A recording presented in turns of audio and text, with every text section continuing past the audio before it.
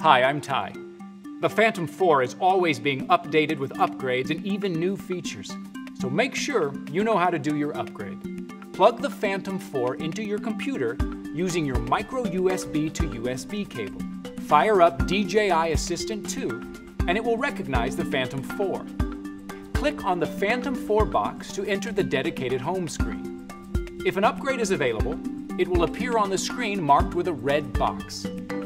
Click the Upgrade button and Assistant 2 will begin downloading the upgrade package from DJI. Once the download is complete, upgrading will begin automatically. This will take 15 to 20 minutes, so it's a great time to take a break. Once upgraded, the Phantom 4 will restart automatically.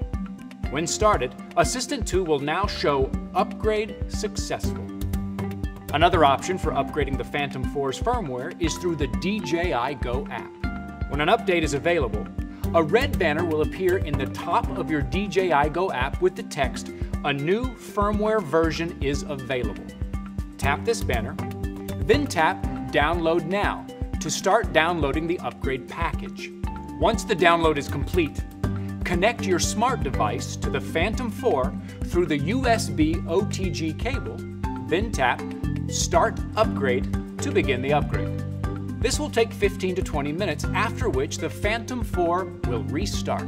Once connected to the DJI Go app again, the red banner will have disappeared. The Phantom 4 remote controller also needs occasional upgrading. And while you can do it following the above steps for Assistant 2, upgrading through DJI Go is recommended. Thanks for watching.